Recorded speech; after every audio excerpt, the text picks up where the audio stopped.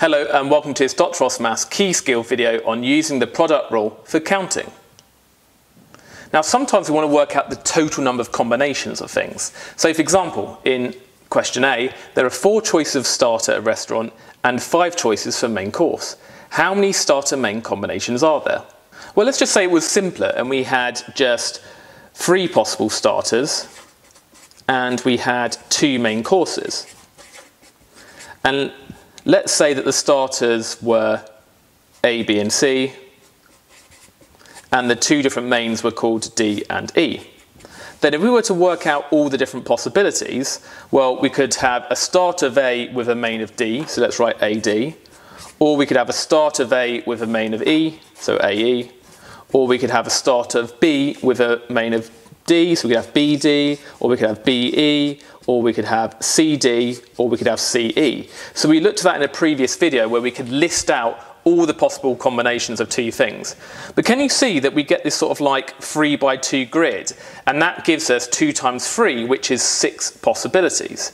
So basically, if you want to combine the 2 things together, we can just times them together. 3 times 2 gives you 6. And indeed, you can see with this 3 by 2 grid, we get 6 possibilities. So the key here is that whenever you use the word and, then you times. And it's just the same with probability. If I wanted the probability of one thing and the other thing, you would times them together, provided they were independent. So it's the same kind of thing here. So if we had 4 choices starter and we picked one of 5 main courses, I've used the word and here, so therefore I would just times the 4 and 5 together to get the total number of combos, which is 20. What about the second one? There are 5 students competing in an event.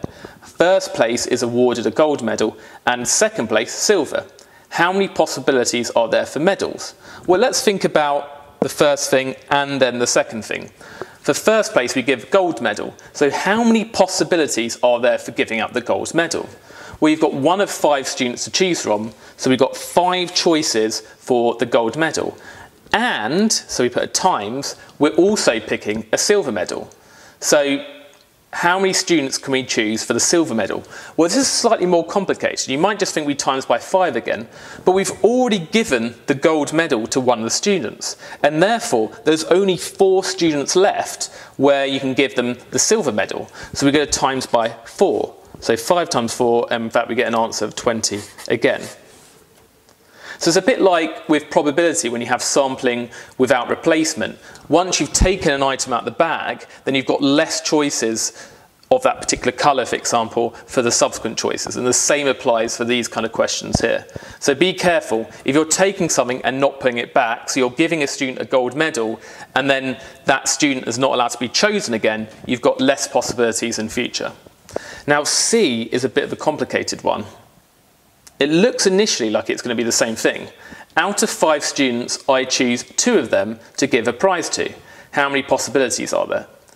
Now, what students might do is they might just say, oh, I've got a 5 and I've got a 2, I just multiply them together to get 10. But that's not really thinking about what's going on. You've got to think about what are you choosing at each stage. Well, I've got to pick 1 student to give a prize to, and then I'm going to pick another student to give a prize to, so I've given prizes to 2 students. So initially it looks like it's going to be the same as this. I have 5 choices for my first student, and then I've got 4 choices for my second student. So I pick a first student and I pick a second student. I times them together. However, there's a subtle difference between this problem and the previous one. Let's just say I initially picked Bob to give a prize to, and then I picked Charlie as my second person to give the prize to.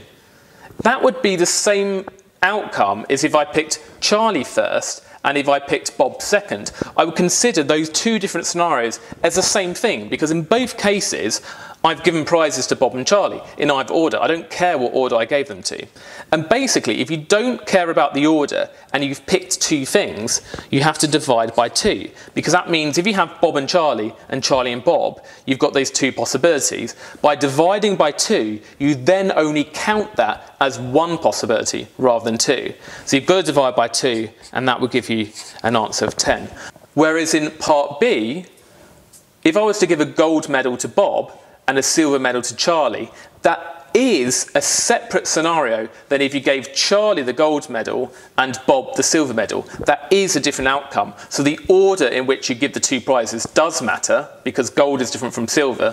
Whereas for this question in C, it doesn't matter whether you give Bob the prize first or Charlie the prize second, because ultimately Bob and Charlie have both got prizes. You don't care about which way round they are. So we divide by 2 to account for duplicates.